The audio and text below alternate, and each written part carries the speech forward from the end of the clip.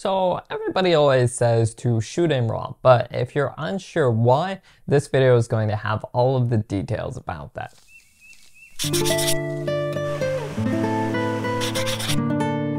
I think that this is an excellent lens.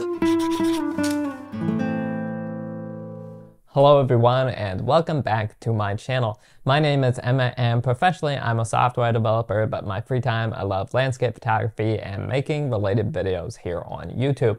In today's video I'm going to explain why it's typically better to shoot in RAW than JPEG. I'm sure you've heard a lot of people tell you that it's better to shoot in RAW, including myself, but I think a lot of people, especially more casual photographers, don't really understand why, and some photographers actually do prefer to shoot in JPEG.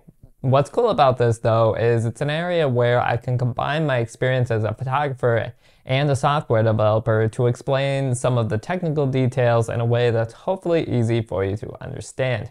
You're probably familiar with the notion that a RAW file is better than a JPEG because it allows you to do more editing on the computer, but I think, maybe I'm just a nerd, but I think that it's worthwhile to understand why that actually is.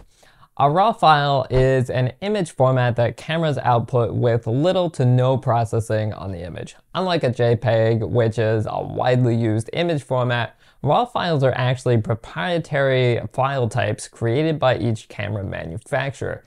But most RAW formats are still going to be supported by most computers and photo editors, so you don't really need to worry about that. RAW files use little to no compression, which I'll talk about more in a minute, and they support a higher bit depth, which I could actually make a whole video about bit depth, but basically that just means that you can have the maximum amount of color information that is supported by the camera, which gives you more space for editing and the best looking colors in your photo.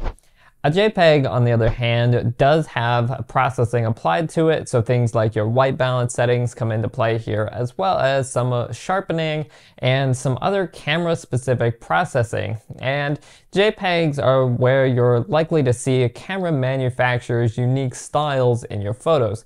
JPEGs only use 8-bit color. They also use lossy compression. I don't want to get too technical about compression, but let me just explain lossy compression really quick. In a lossless file like a RAW file, there is a lot of color and exposure data in each pixel that you don't really see.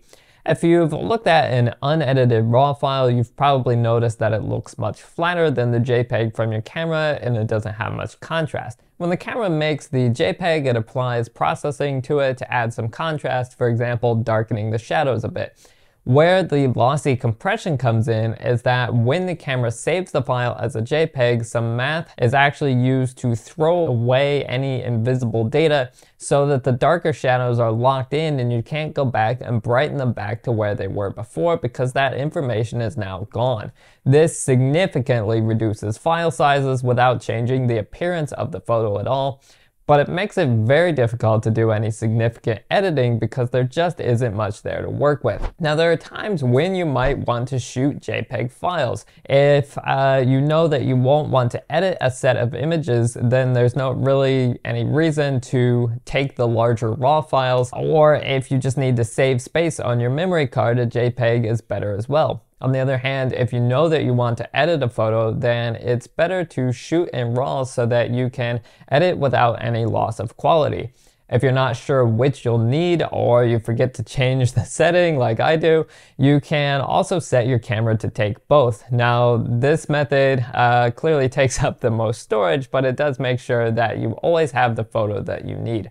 Personally, I use a full-size RAW file and a reduced-size JPEG file so that I can view and share the JPEG or edit and export the RAW files. So hopefully that helps you to understand the difference between a RAW and a JPEG file. If you're interested to see more videos with details about photo bit depth and compression, then let me know in the comments and I'll try to make videos about that in the future. If you did enjoy this video, don't forget to hit the like button on your way out and to subscribe to the channel so that you don't miss more videos that I'm really excited to share with you in the future. As always, thanks so much for watching and I will see you in the next one.